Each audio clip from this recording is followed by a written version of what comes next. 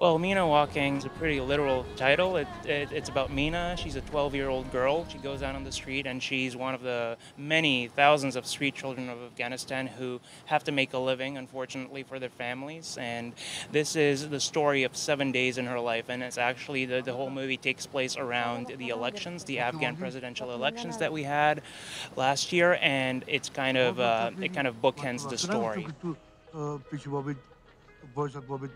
One of the most obvious things that are on the street are the street children. The street children of Afghanistan are children who have been orphaned or for some reason their parents have been handicapped by the war and they can't provide a living. So these children go out on the street and spend day and night trying to hustle, basically.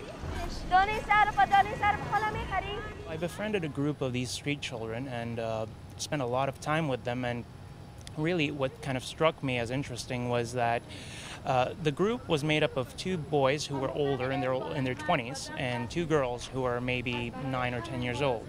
The girls, who were much younger and much weaker, were actually making more money because they were better hustlers. They knew how to get around and really how to sell and make more money in the end. And to me, in a country like Afghanistan, it was really interesting and really original, and I thought that this would be a great kind of key to unlocking a culture, because for me, I really wanted to focus on the details of the culture. And I thought that, I thought to myself every time at the end of the day when the children went home, I thought to myself, what is it like for when one of these girls who works so hard to make all this money, what is it like when she goes home? What is her home life like? I can't go home with her. I can't tell what her life is like.